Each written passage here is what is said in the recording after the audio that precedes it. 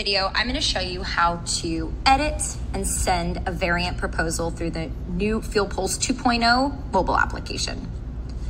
In the bottom right-hand corner, you will click into Full Menu. From Full Menu, you will navigate to the Sales drop-down, and then right in the center, you'll select Variant Proposals. From here, you will see a list of all of the variant proposals that you've created.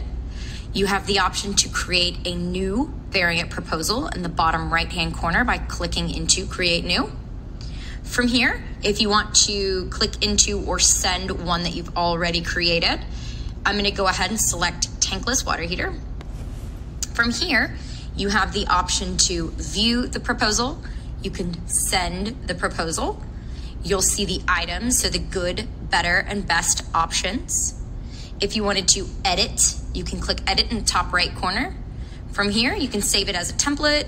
You can assign a customer to this as well. If you need to make any adjustments, you can do so very easily. I'm gonna go ahead and go back. If we want to view the proposal, here we can see the different options that we're presenting.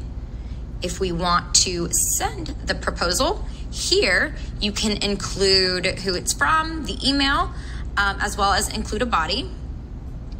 You can also create an estimate or an invoice from the items selected. So if you select Create Estimate or Invoice, you can select the estimate invoice as well.